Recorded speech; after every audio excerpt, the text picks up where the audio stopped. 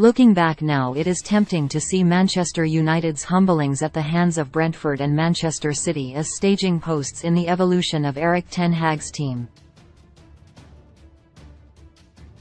The 4-0 loss in the summer heat at the Gatek Community Stadium led to Harry Maguire and Cristiano Ronaldo being dropped, and the 6-3 reverse at the Etihad saw Casemiro promoted into the starting 11. So the question now is, which development in this team follows the darkest of days this season, the 7-0 thrashing by Liverpool at Anfield? On the face of it, Ten Hag's options are limited now. A run of 1 defeat in 22 games and a first trophy in 6 years had appeared to signal the project had now gathered pace, but the shambolic nature of Sunday's defeat has highlighted how much further there is to travel. Some of that change can only be engineered in the summer when the transfer market opens.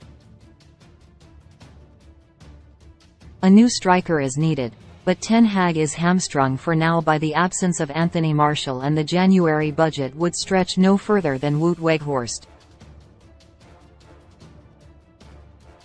More legs might be required in midfield, but again that will have to wait. Could there be a change on the right?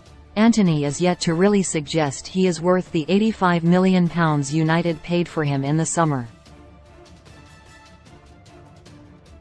Maybe at fullback, where the gaps between Diogo Dalot and Aaron Wan-Bissaka on the right and Luke Shaw and Tyrell Malacia on the left are fairly minimal.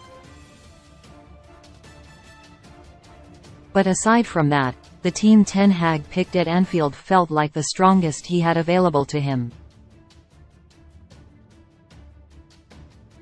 He isn't going to axe David De Gea, Lisandro Martinez, Rafael Varane, Casemiro, Bruno Fernandes or Marcus Rashford. Weghorst's place feels fairly secure because there is nobody else. It will be fascinating to see how Ten Hag reacts to the Anfield horror show this week, in what should be relatively routine Old Trafford wins against Real Betis and Southampton, purely because he's used those other disastrous defeats this season to bring about change. The Dutchman was never under internal pressure after the 4-0 defeat to Brentford in mid-August, but questions were building outside the club after United had been beaten by Brighton on the opening day as well. Ten Hag opted to make some vital changes before the next game, which was, ironically, Liverpool at home. Out went Maguire and Ronaldo, and neither really played much of a role after that. The centre-back has started just 8 more games this season, and the striker is now bullying defences in Saudi Arabia. Ten Hag's brave call to axe the club captain and the highest earner was vindicated on the night and has continued to be since. United headed across Manchester on a 4-game winning streak in the Premier League, but were flattered by the 6-3 scoreline against Pep Guardiola's side. It was another damaging defeat that allowed Ten Hag to engineer change. After his £70 million move from Real Madrid, Casemiro had spent 4 Premier League games on the bench behind Scott McTominay. The way City pulled apart United's midfield led to Ten Hag making the change most supporters had expected to see earlier, and the team has barely looked back since.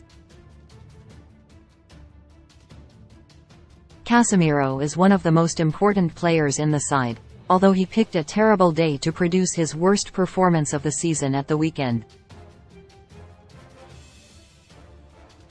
Ten Hag had his players in to run 13.8 km on the day after the defeat to Brentford, making a point about their work rate and helping to solve it by dropping a striker who refused to press.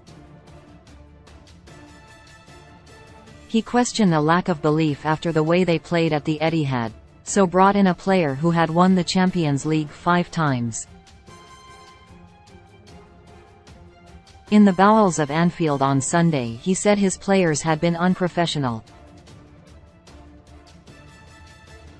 It felt like he had chosen his words carefully, having been asked initially if it was embarrassing. He chose his response to make sure he was using the phrase he wanted to cut through. So where does he go from here? The solutions aren't as obvious as they were after Brentford and Manchester City. But the way Ten Hag has reacted to those games suggests he will have something up his sleeve this week.